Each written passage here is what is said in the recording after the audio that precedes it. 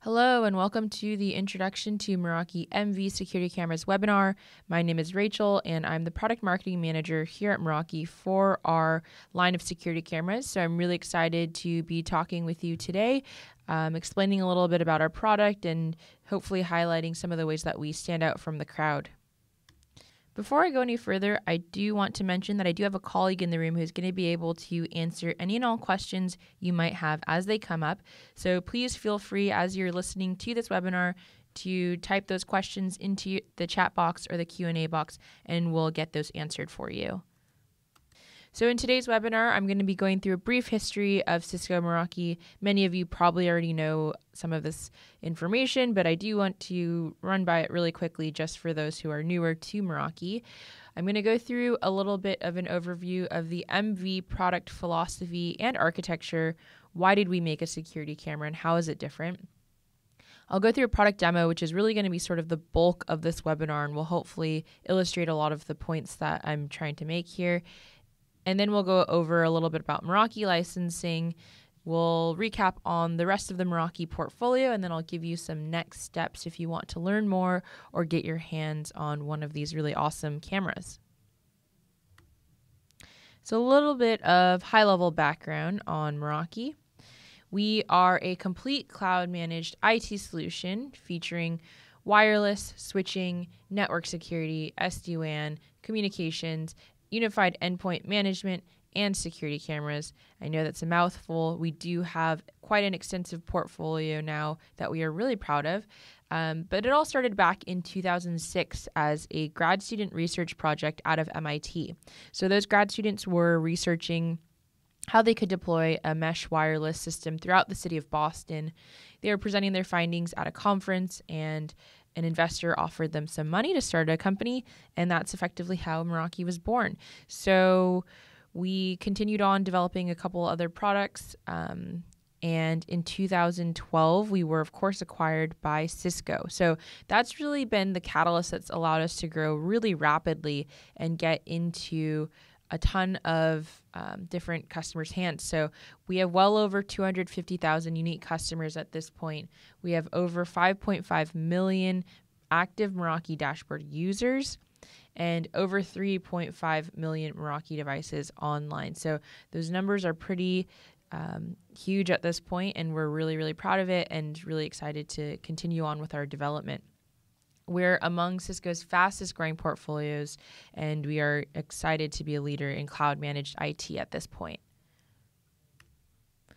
So the security cameras. This is one of our newer product lines. It's not the newest, but it's one of our newer product lines. It launched about 2 years ago, so it's still pretty young.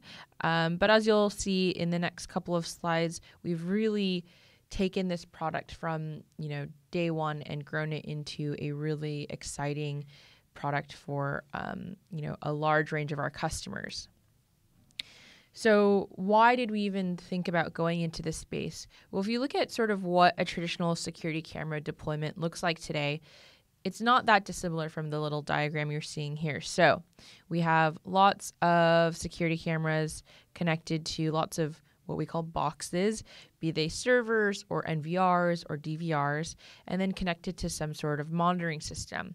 Now, not only is this setup quite complex, it also introduces a lot of extra hardware costs and infrastructure maintenance when you do have those NVRs and DVRs and so on. But there's also a lot of standalone software packages required, again, adding extra costs, extra complexity, and there's not a lot of flexibility here either. Because you need VPN in order to view video remotely in most systems, and most people don't or can't set that up, you're really confined to viewing video locally in a network or, again, going through a lot of hoops to get the video where you want it. On top of that, having these NVRs and DVRs in a closet in every single site location does introduce a big network vulnerability to your network as well. So we have to keep in mind that anything connected to the network is potentially an access point for any sort of cyber attack that may be happening. IP cameras in particular are, of course, technically they're IoT devices, but we see that a lot of these cameras, especially these legacy systems that are 10, 20 years old, have not been properly locked down in any way. So in the majority of cases, the NVR is not encrypted. The password may have never been changed from the default password, believe it or not. And people just don't really keep up with their NVRs either, because there's a lot of maintenance involved in terms of making sure that you have the current version of the firmware that you need, or the correct plugins or drivers, or so on. So there's a lot of complexity involved, a lot of overhead involved with these older systems. We looked at this model and we thought, this looks actually quite similar to some other problem that we solved in the past, which was, of course, wireless. So when you look at the old model of wireless, it's quite similar, with the NVRs being replaced by something like an on-site controller. So we wanted to take our learnings from changing that industry and apply that to this new industry that hasn't seen a lot of development in the past couple of decades. So we set out to apply our learned expertise in cloud, distributed computational systems, and UX design to the video surveillance world. We're really, really super hyper-focused on solving problems and not just building features for the sake of building features. So throughout our development process and continuing on our development process, we always make sure that we're talking to our customers, making sure that we're really getting at the root of what their problem is, and not just trying to build the features that people may be asking for or people may be familiar with. So keep that in mind as I'm going through this webinar. Hopefully you'll see in a couple of places how we've sort of solved some of the big problems that people face on a day-to-day basis, but potentially in a new and exciting and sort of different way than what you'll see in the industry. So where has that landed us in terms of actual product? We now have a camera that does more than just security. So this is a security camera. This is essentially one of the only security cameras from a cloud leader. And I can't stress that point enough. The amount of effort and expertise it requires to build out a global cloud infrastructure is not minimal. So the process from going from being a cloud leader to being a camera hardware vendor, it's a much easier path than it is to go the opposite direction. So even though you may hear from some of these older, more established security camera vendors that they're moving to cloud, if you kind of press them, often you'll find that they don't really know quite the right way to implement it. They don't have quite the right infrastructure, and they just know that it's a cool buzzword that people want to hear. So we are cloud first and foremost, and so that means that's been part of the plan since day one, and we've built a product and a product architecture completely around that. So everything, of course, is managed through the Meraki dashboard, just like the rest of our Meraki products. Makes it really easy to keep an eye on everything, whether you're on-site or whether you're remote. We now have up to 256 gigs of solid-state storage on board each and every camera. And the first question we always get asked when we mention storage is, how many days does that translate to in terms of retention? That's really going to depend on the camera that you have, the storage on board that camera, and the settings that you choose. So in my demo, I'm going to go through a little bit on how you can adjust those settings to optimize retention for your deployment. Now, the final thing is, these cameras, as we continue on with development and even where they are today, we're really keen on having our customers be able to utilize their cameras as more than just security cameras, but also sensors. Effectively, a camera, is an optical sensor, and with some of the analytics tools that we've been building into our cameras, hopefully you'll be able to see sort of this future vision that we have in mind for how people can take more advantage of the deployment that they are installing. So in terms of tangible outcomes from our solution versus others, you're really gaining a lot here. So when I say gaining a lot, it's actually kind of funny, because you're actually getting rid of a lot of pieces of the old infrastructure and therefore simplifying the experience. So first off, you're getting rid of that extra on-prem hardware, the NVRs, the DVRs, and the servers that I mentioned. So again, not only removing that initial CapEx expenditure that you would have, but also the ongoing maintenance associated with those various pieces of infrastructure. It's definitely not insignificant to think about what it requires to maintain those types of devices over the years or the decades that you might have them. So definitely keep that in mind.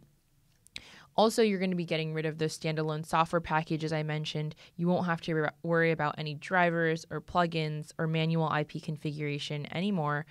All of this is done automatically, seamlessly in the background. You don't even have to think about it.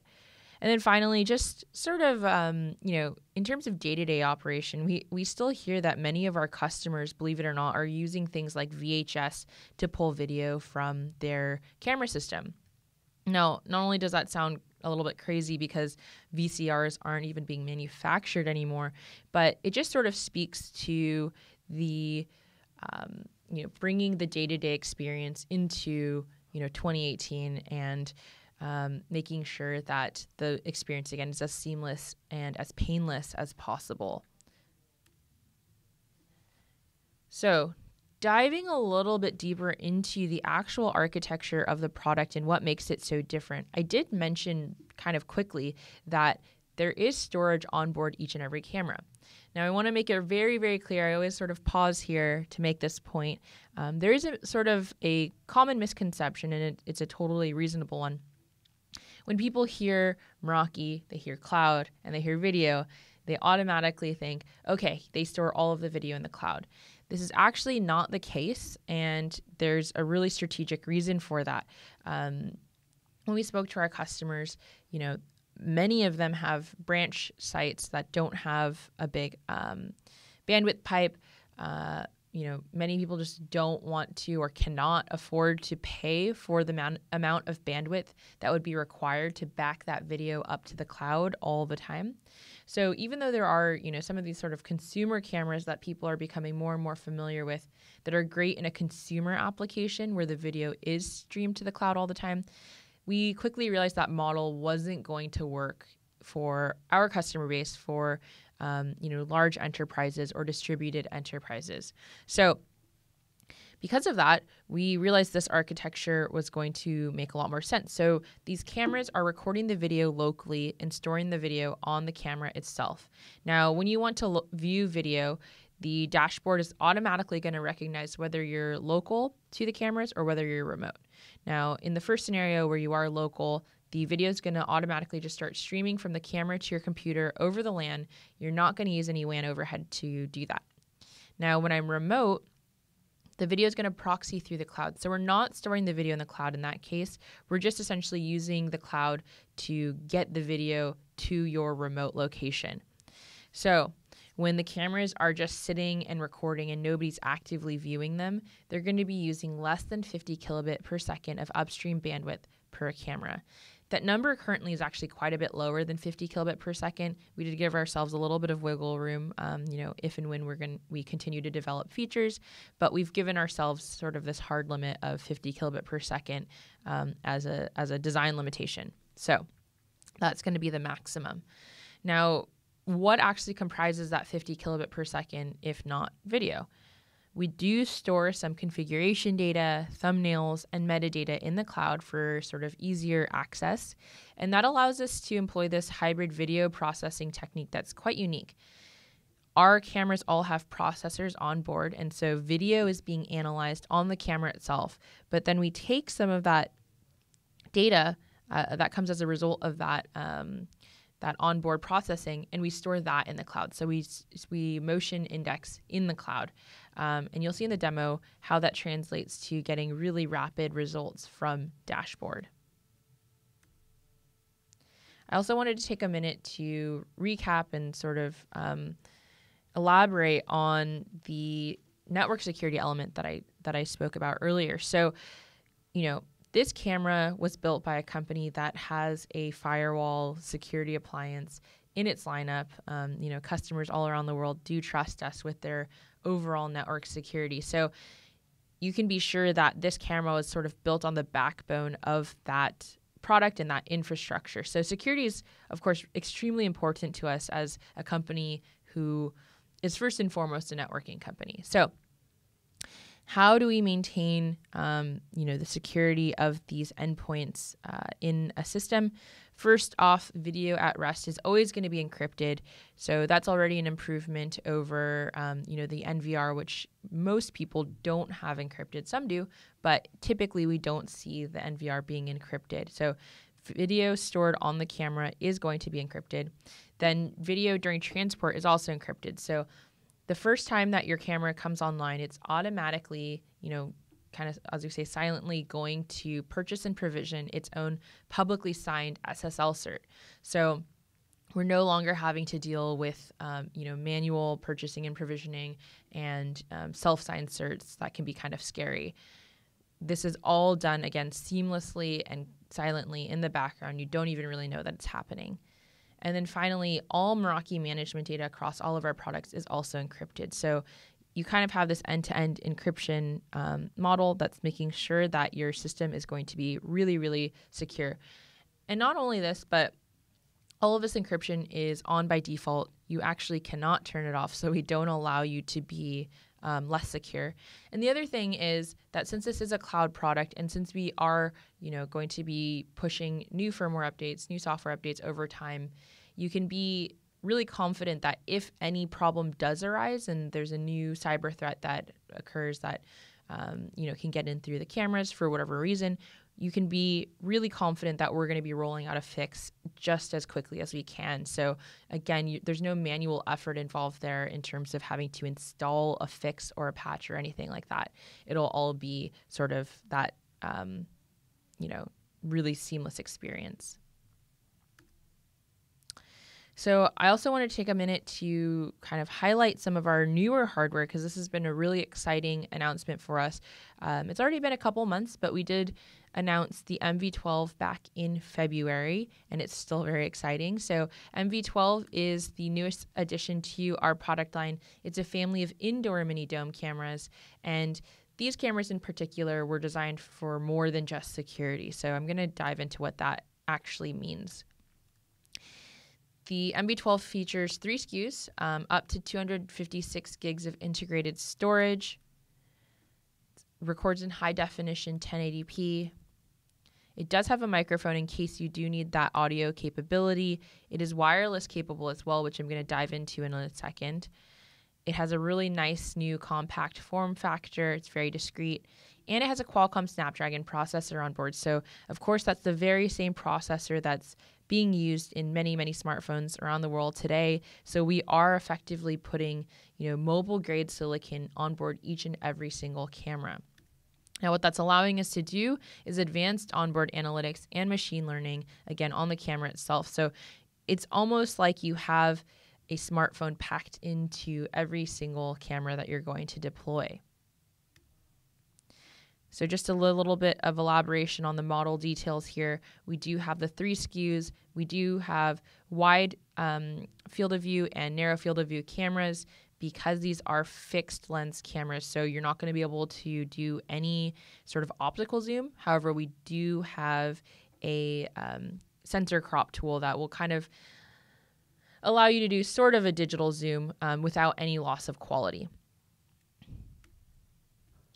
Now, diving into that sort of machine learning and advanced analytics, what did I actually mean by that? Those are sort of, fluffy terms that you hear a lot coming out of San Francisco and the Silicon Valley. So these cameras are actually going to be able to do object detection on the camera itself. So what that is going to look like in our camera is person detection. So effectively, the camera will be able to tell, is something in the frame a person? Or is it not a person? Now, this is not to be confused with facial recognition. There are some privacy concerns associated with facial recognition, of course. So this is going to be an anonymized person detection ability. So if somebody does leave the screen and then they come back in the screen, they will be counted twice. But of course, there are really easy ways of sort of making sure that your deployment has that level of accuracy, whether it's putting the camera above an entrance-only door, for instance, you can get a more accurate count of people coming through that door. There's lots of different design tools that you can use there. So using this sort of basic person detection ability, we're able to then do things like people counting to better understand customer behavior patterns or student behavior patterns on a campus or in a store location. Now, I want to stress that this sort of functionality, you can find it elsewhere. I'm sure many of you have gone to a physical security trade show and seen all of these really cool, shiny, flashy analytics demos. The problem with the solutions that are out there today is that they all require really bulky and really costly servers in order to work properly. And that is not typically going to be a viable solution at particularly, smaller branch locations. Also, we haven't really seen too many cost-effective solutions because of the infrastructure required and the sort of configuration and setup required in order to get this data. So I want to stress that, again, all of the analytics that I'm showing you and I'm going to show you in the demo, those are all happening on board the camera itself. So that sort of processing power and that compute power is going to scale with every camera you purchase. So whether you have one camera that you want to put up in a very small location or in a closet somewhere or whatever may be the case, or you have 1,000 cameras that you're going to deploy across the world in, hundreds of different locations, it doesn't matter. You're going to be able to scale very quickly and easily because you don't need the extra infrastructure. I also use the term machine learning. Some of you may be wondering, what does that actually mean? We hear it all the time, but nobody actually, talks about what it means tangibly. It simply means that the cameras are going to get smarter over time. So as more and more people deploy these cameras, we're going to be able to collect some of that metadata and feed that back into our software so that it gets better at recognizing, again, what is a person and what's not a person. So we're going to see increasing accuracy over time with these cameras. I also mentioned that these cameras are wireless capable. So what does that mean and why is that important? Well, when we talked to customers in the early days of releasing MV, a lot of people asked for wireless cameras. And when we kind of grilled them on, what they were actually looking for and why they wanted wireless cameras, and more importantly, how they were going to power those wireless cameras, we quickly realized that the problem that people were having was actually that they didn't want to recable their different site locations because, of course, recabling is really expensive in and of itself. It also requires lots of downtime in order to do. So we wanted to get the heart of that problem. And so in doing that, not only did we come out with a wireless camera, but in the fall, we'll also be releasing a power injector that's going to allow people to more easily upgrade their old existing analog camera systems. So old analog camera systems typically have what we call a Siamese cable leading to them. There's the coax, which is transmitting data, video data, and then we have the power cable. So that power cable is going to be attached to a low voltage power supply typically. It's typically quite old and sort of, in a closet somewhere. It may also be powering things like badge readers and door, powered doors and things like that. So the way that our power injector and our wireless camera solution is going to solve those problems is when you want to upgrade these sites that do have analog cameras, you're simply going to take the old camera off, unplug the coax and effectively leave it where it is. You can rip it out of the wall. You can do whatever you want, but it's not going to be used anymore. Then you're going to take the power line and you're going to plug that into our power injector, and that is going to convert to PoE. And then you'll run the camera off of that converted PoE power supply, and the data will transmit wirelessly. So effectively, you're not having to actually rip any cables out of the wall. You're just plugging in this new power injector and running the data wirelessly. Now, the reason that these other camera vendors have tried to do this, but it hasn't really taken off and hasn't really worked properly, there's a couple reasons. First off, they're not wireless vendors. We are wireless experts. Wireless is not an easy thing to get right. And so we do have the experience there. The other thing is the architecture. So if you think about these older systems that are running to an NVR or DVR system, if the wireless has any sort of interference or there's an outage or whatever the case may be, because of course there are always going to be some lapses in wireless, even Meraki wireless, wireless as a technology is inherently going to have some downtime. If you are trying to offload that video to an NVR, you simply lose that footage if you don't have the connection. So with these systems that have the NVR, the wireless doesn't really work reliably. Now, because our video is stored on the camera itself, even if you do have some sort of wireless interference or something happens, the camera will continue to record video. You just won't be able to access it until you do regain that wireless connectivity. So we are uniquely sort of positioned to be offering this solution, and we're really excited to see our customers, be able to upgrade some of these older site locations or more difficult site locations without needing to put in so much cost and effort. So this is going to be available in fall of 2018. It's not yet turned on. All MV12 hardware purchased today will support wireless. We just have not flipped it on the software side yet.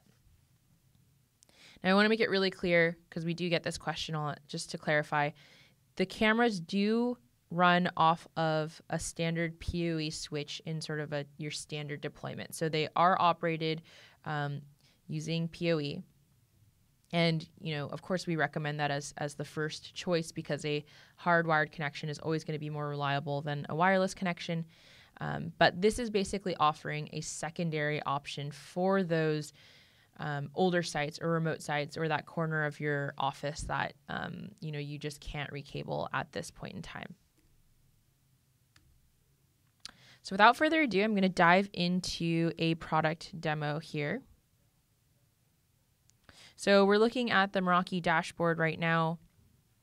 I'm going to come to our cameras page, and I want to point out, I'm just using Chrome right now. I could use Safari, whatever I want. I just need a modern web browser and any computer. So I want to stress the point that, if you go on vacation and you leave your work computer at work, as I hope you do, and someone calls you up with any sort of issue, you can actually log on from, for instance, the business center at your hotel. You don't need to have this dedicated computer with this dedicated software in order to,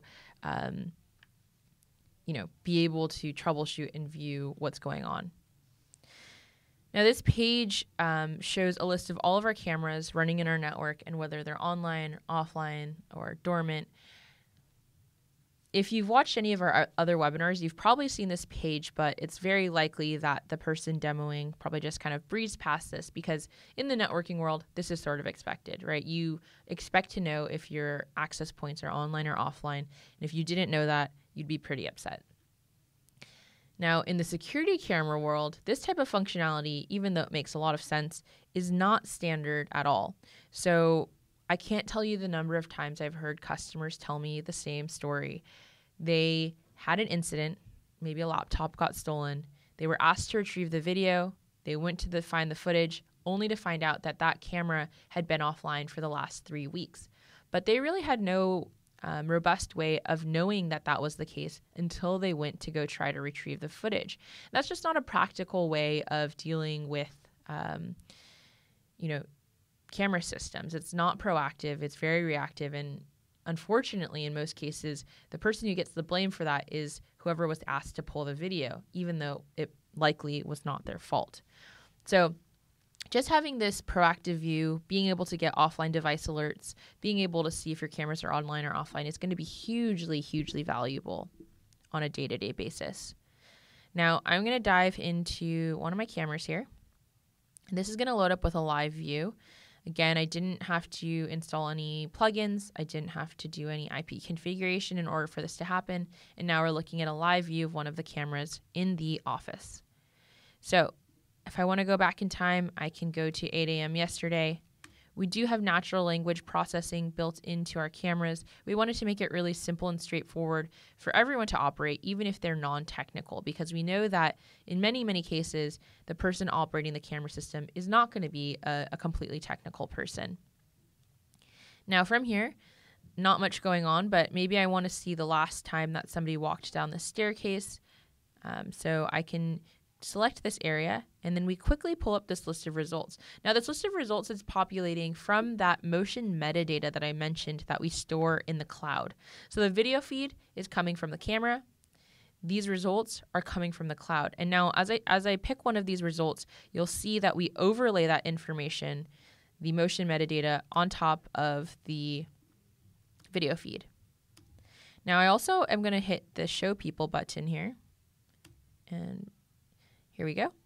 And so now the camera is basically assessing what is a person and what's not a person in the frame. From here, I can either export the video, and I'll get a link that I can share, or I can download the file to my computer. It'll be watermarked with the date and time stamp as well as the camera name. Or I can download that to my computer and keep it indefinitely. So that person detection functionality I showed you is sort of just a nice thing for show and tell, but isn't going to be really valuable unless you can get some data out of it, right? So I'm going to go to our analytics page and show you how that data actually gets rolled up. So I'm going to go to maybe Wednesday here, and I'm going to go to an earlier point in time. So we're going to start looking at 3 a.m. And what's really nice about this tool is that you can quickly see anomalous behavior. So whether it's a spike in traffic or a lull in traffic, I'll be able to quickly identify that. So we can actually see that there were some people in the office around 5 a.m. So I just want to dig into, who was coming in this early. I know I definitely don't. So I'm going to click on this bar here, and I'm going to fast forward a little bit. We do give you a little bit of video on either end as sort of buffer, so you can see the context of the situation. So in a second here, we should be seeing somebody walking through the area.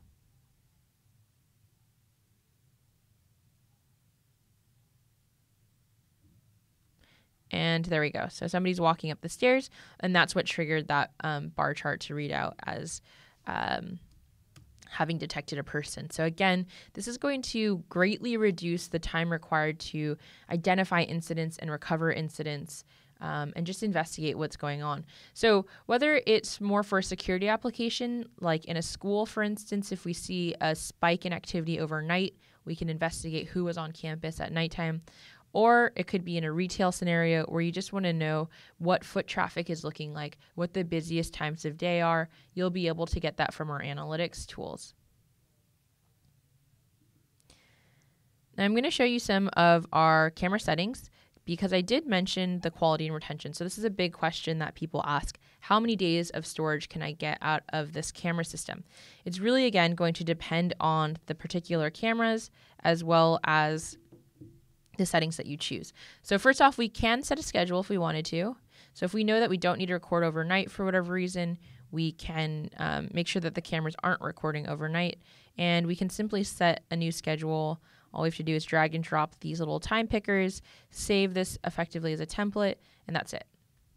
So I'm not going to turn that on right now, but I am going to show you our motion-based retention tool. So motion-based retention is going to differ from sort of your standard run-of-the-mill motion-based recording that you may be familiar with from other camera systems. So motion-based recording, sort of the older version, is effectively a hardware tool, right? There's going to be a little sensor on the camera that's going to detect if there's motion or if there isn't, and the camera is either going to turn on or not turn on. Now, the problem is when the camera doesn't sense motion and so it doesn't turn on, but there actually is something interesting happening, you just lose the footage. So when you have these false negative scenarios, you end up with no footage. We've heard from some of our customers that, this has definitely affected them. For instance, we had a customer who said that their sprinkler system went off over the weekend. They came back, their office was flooded, and they tried to retrieve the video, but it turns out that the water falling from the sprinklers hadn't been enough to trigger their motion-based recording. So they ended up with a soggy office and no video. Now, motion-based retention, as we've implemented it, is different. Our cameras are going to record all the time, 24/7, and we're going to store the most recent 3 days in their entirety. So if any of those like big crazy incidents do happen, you'll have the full amount of footage from the last 3 days just in case. After that 3 days, our software is going to go in and it's going to trim out the segments of video that don't have any motion. So we're doing this in a more nuanced way on the software side that gives us some more flexibility. Now, the nice thing about having motion-based retention enabled on our system is that we do give you this real-time readout at the bottom here. This is going to be actual motion detected by this particular camera over the last week. So this particular camera sees about 8 hours of motion on average per week.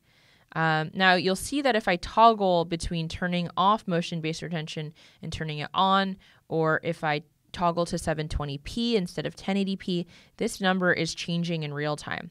So we can see, an actual estimate of how much video we expect from this particular camera. So there's no guesswork involved there. I'm not going to save the settings here, but I will show you our motion alerting tool. So I did show you motion search, which allows you to sort of go back in time and find an incident that may have occurred, but maybe you want to get an alert sort of more in real time if something is happening that shouldn't be happening. So let's say you work at a school and you want to make sure that people are not coming onto campus during off hours. So I'm going to set up a schedule here. After people leave and before people come back onto campus, I want to know if people are going to be entering campus. So I'll just set up the schedule. I'm not going to go through the whole process right now. Then I hit save, and I can save that as, for instance, an off hours template. Then I'm going to set a minimum event trigger. So if we want to make sure we're not catching, that tree rustling in the wind, but we want something more meaningful, I can set this threshold a bit higher. And then I can set a physical threshold. So if I want to know when somebody came through a door over the weekend or during off hours, I can simply select that area that's going to trigger that motion alert.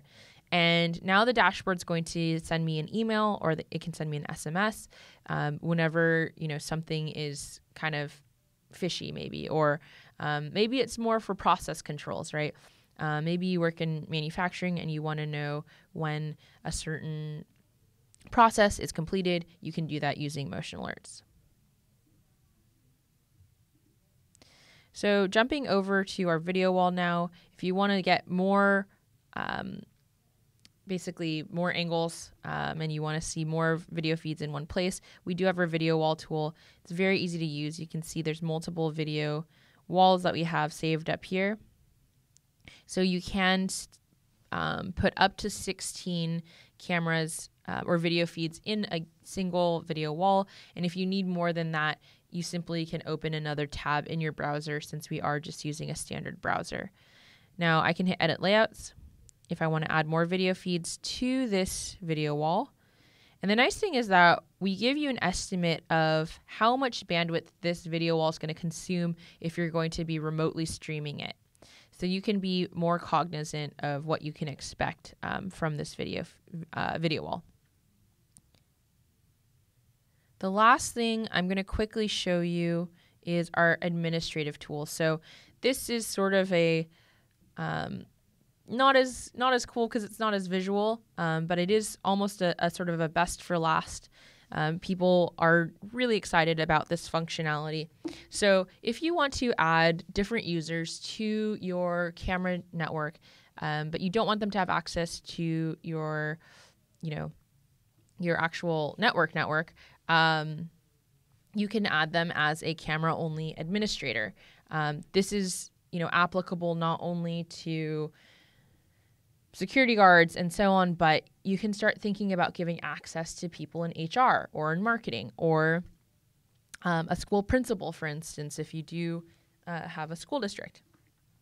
So all I have to do is hit create new user. Let's say that I am running a school district and I want to give access to a particular principal. I'm going to call her Sarah, and we'll just add Sarah's email address. We'll say that Sarah can view footage but not export for privacy reasons for the kids. And then we'll do cameras by tag. So we'll say elementary school number 1. That's the school that Sarah works at. And now she'll have access in a matter of minutes.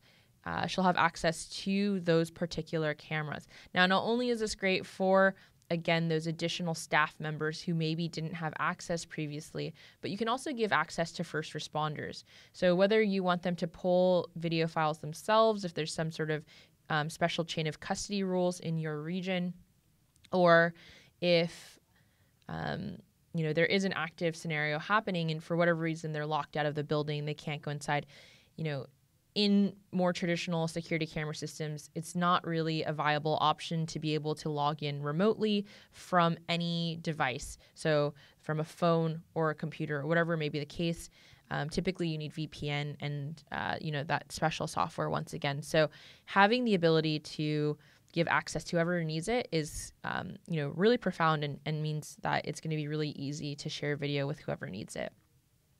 I do want to share a quick story about this.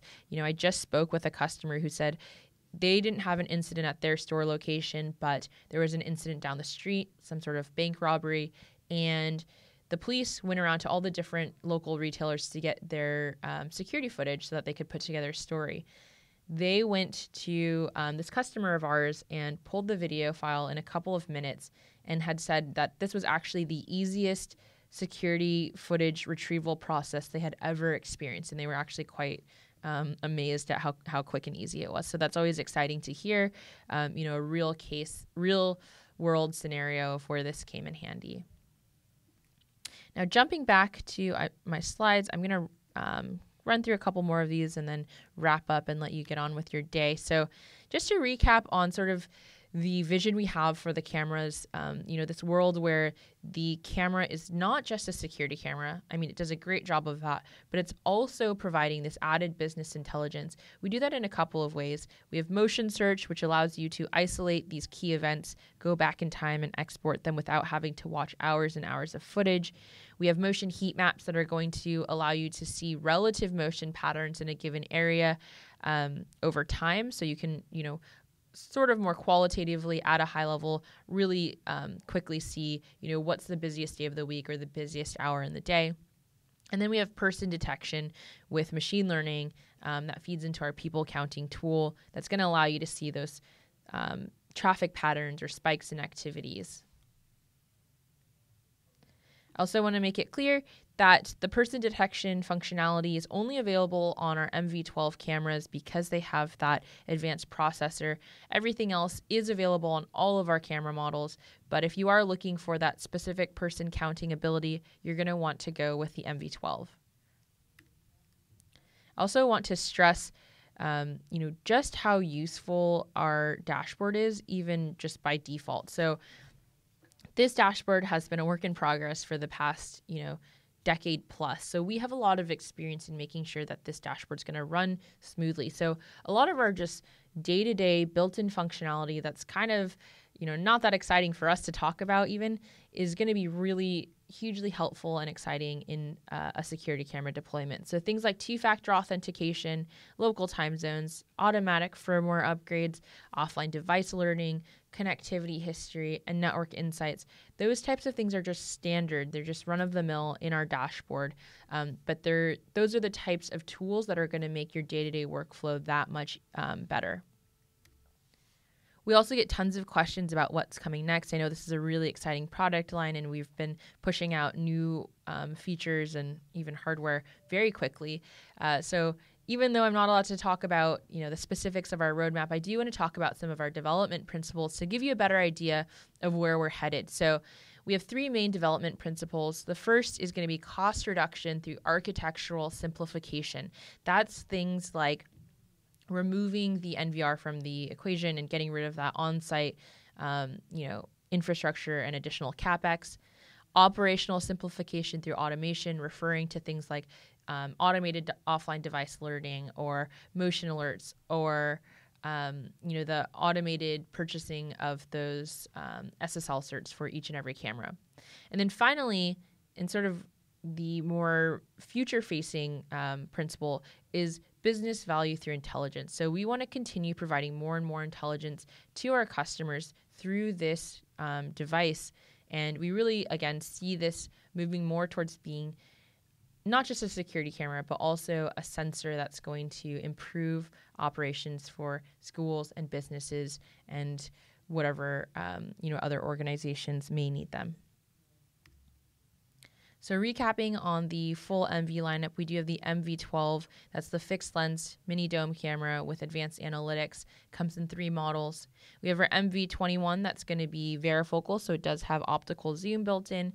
And those are our 2 indoor offerings. And then we have MV71, which is our outdoor offering. It's IK10 and IP66 rated for those demanding environments. So even if you have a more demanding environment that's not outdoor, you may still want to go with the MV71. In terms of licensing for MV works just the same way that it does for the rest of the Meraki portfolio. So for each piece of hardware you purchase, you are going to purchase a license as well. That license can cover 1 year, 3 year, 5 year, 7 year, or 10-year terms.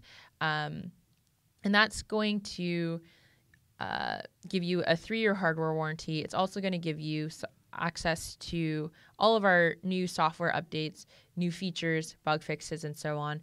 As an example of that, for instance, our people counting tool was not available when the MV12 first launched, but weeks later, all those customers who purchased the MV12 were able to, they basically woke up to this people counting tool now being in their dashboard. So we do roll out features and updates all the time, and it's basically going to increase the value of your investment over time.